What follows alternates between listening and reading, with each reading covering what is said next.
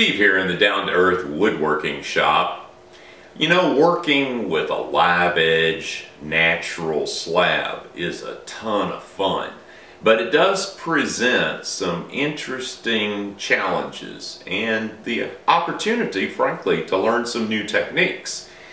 One of the things that occurs in a live edge or natural edge slab is when you cut that big old chunk of wood out of that big old giant log and you put it up someplace for a year or two to dry, you're going to naturally get some checking in the ends of the slab, possibly even some pretty large cracks.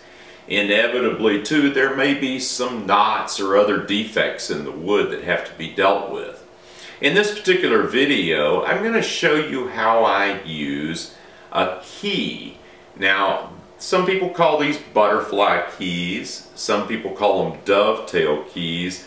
I actually think of them as bow tie keys because they look like little bow ties. But whatever you call them, they're a great way to stabilize a crack in a slab. See, a crack in a slab is an insidious thing because it could continue to crack as time goes by. So you want to stabilize it. And then as long as you're doing that, if you use a contrasting piece of wood like I'm going to do here, it can actually be a decorative touch. So let's go through how to design and cut out a dovetail key, then how to cut the mortise in the slab to fit the key, and then install the key and trim it flush. So let's get going. There's really nothing magical about designing a bow tie key. There's just a couple of things to keep in mind. Now, some time ago, I had made up a bunch of bow tie key templates, and I spent some time drawing these out on graph paper using the golden section and figuring out the angles and the sizes and everything. And when everything was said and done, I decided they looked a little too machine made. So I still use these, but what I use these for is to lay these out on the cracks on the slab to determine kind of the size that's going to look best. Then when it comes time to really cut them, I sort of just draw them out on the wood freehand. I use a straight edge, but I don't get real fancy with the ratios and the sizes because, like a hand-cut dovetail, I want them to look more natural and not machine-made. Now, cutting these out is really quite easy. This happened to be some scrap walnut that I had, and I simply cut them out on the bandsaw. A couple of things to remember. First of all, you want to get nice straight edges. That makes it easier to get your chisel in and get mortises cut to fit these into place. The second thing is you don't want to make the ends here too wide because they can get weak there on the corner and break off. You don't want to get them too skinny because you want this mechanical holding power to hold the crack together. So you kind of want them in the middle. A happy medium, so to speak. If you're thinking about a bow tie, don't get a Pee Wee Herman little skinny bow tie or a great big clown bow tie. Something kind of in the middle, sort of a Bing Crosby Fred Astaire bow tie. Should look just about right. Okay, so we've got a little crack here on this end, but it does go all the way through, so I want to make sure we get it stabilized. Since it's a little crack, I've got a little tiny bow tie, and I want to put this into position and mark very carefully where the mortise will be cut. Now, what I've done is I've taken some chalk and marked the top side of the bow tie. I've also put a mark over here on the top and a mark on the end so I can get the end for end orientation correct. Now, what I found out a long time ago is that no matter how well I try to hold these things, they have a tendency to slip. So if you use a little thin piece of double stick tape on the bottom, well, it's hard to get off, then line it up where you want it and then when you hold it down, it won't have a tendency to slide. So you take your pencil, make a nice dark mark all the way around. Make sure you get the corners marked.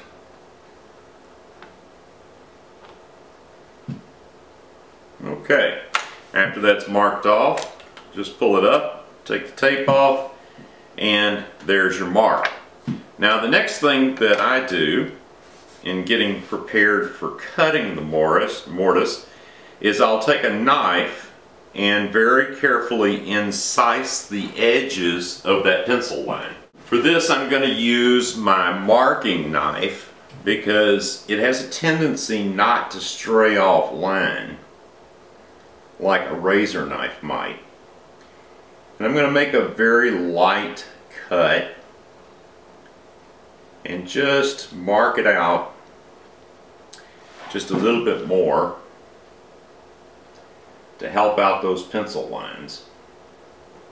This is especially helpful cross grain to help you line up your chisel and get the chisel cut started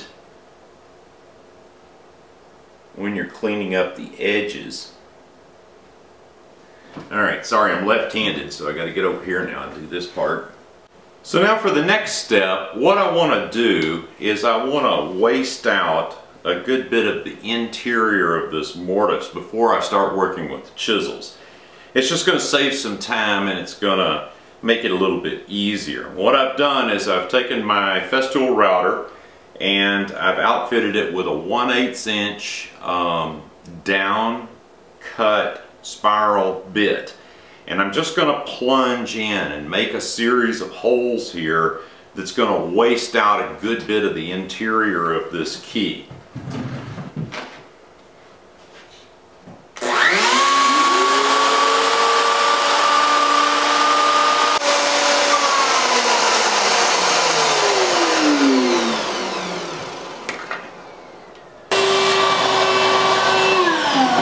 Okay, so for the last little bit there, I took the dust collection attachment off the Festool router just so I could see, and I got in relatively close to the lines, but I've stayed a 1/16 of an inch or a little more away from these lines because I like to trim those out by hand. The router can get away from you, and if you go too deep, it's tough to fix.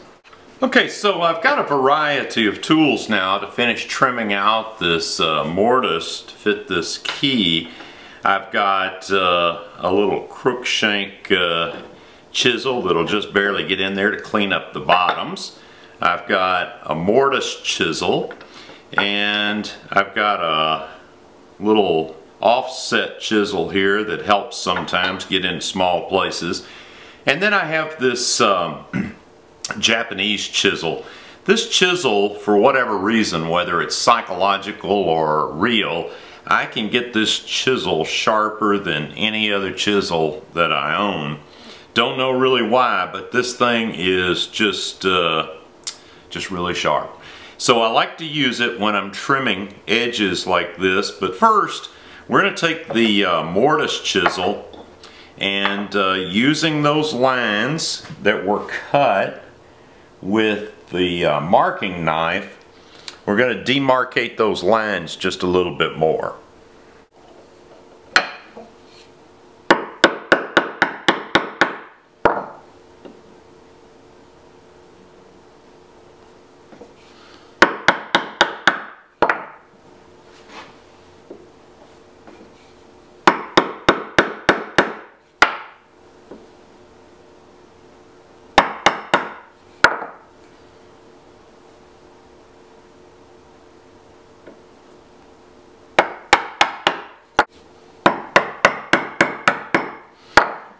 You may notice that I'm not getting too close to these corners, and the reason being is this mortise chisel has 90-degree sides and these are not 90-degree angles, so I can't get absolutely right into the corner, but we'll take care of that very shortly.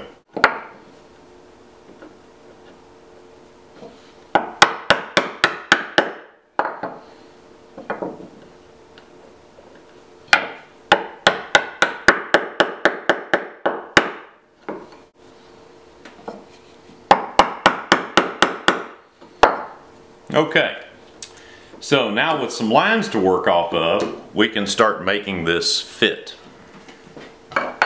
Okay, after a couple of minutes of work with the mortise chisel, this is almost fitting. Looks pretty good. Now I've just got a little cleanup work to do, and now I'm going to switch to this sharp Japanese chisel that I've got. And one of the things that I want to do is, as I get down into the mortise, I want to undercut the walls just ever so slightly. And the reason for doing that is to make the insertion of the key easier, and also to give a place for the glue to go, because we're going to glue this baby up pretty good. Okay, so that's a pretty good looking mortise there, and seems to fit about right. The one thing about this is you want to make sure that you got pretty good fit, because once you start putting it in, there's no coming back out. So you want to make sure that you've got a snug fit, but not so tight that you can't get it pounded down in there. Okay, so my last little step here before I glue this in and call it a day is I'm gonna mask off around these edges just to keep some of the glue squeeze out off this wood. Try to be a little neat with things.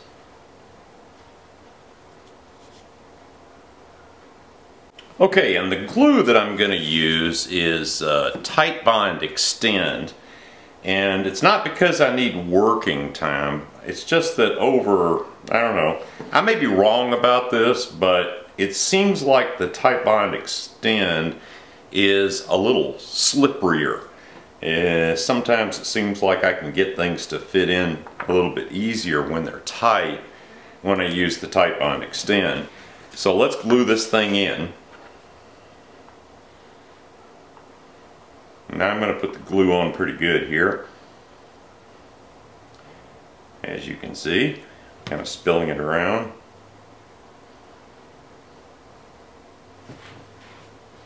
I'm going to make sure it gets on the walls of the mortise. Alright. Got it oriented correctly. Glue off my fingers.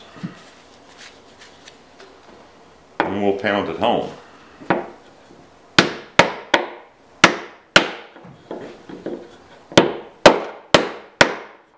And there we go. So I will now clean up this excess glue and remove the tape. And tomorrow, after this is set up nice, we'll cut this off flush and we'll have a pretty little bow tie in the midst of this big giant slab.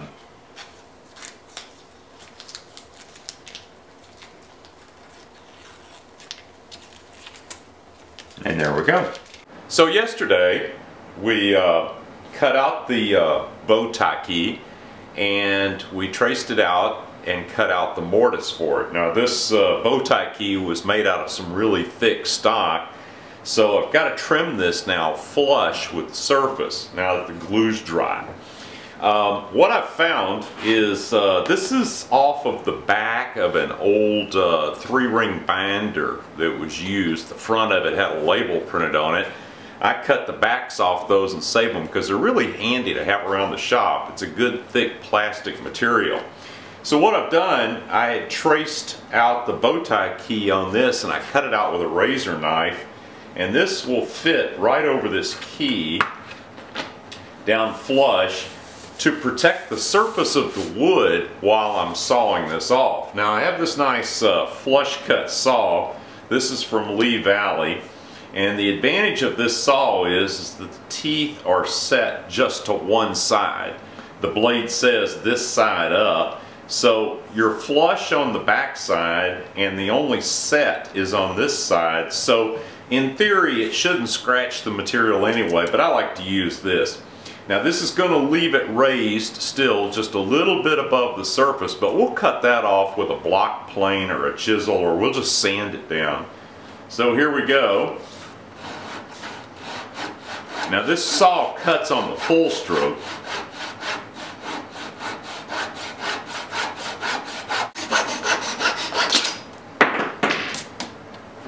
And there we go.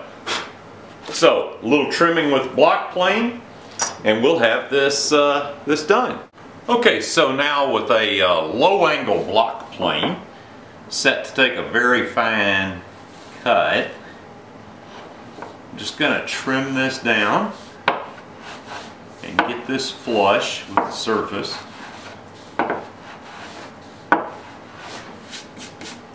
The plane got it so pretty. So let me give you a close-up look at that. And there we have it, our finished bow tie key.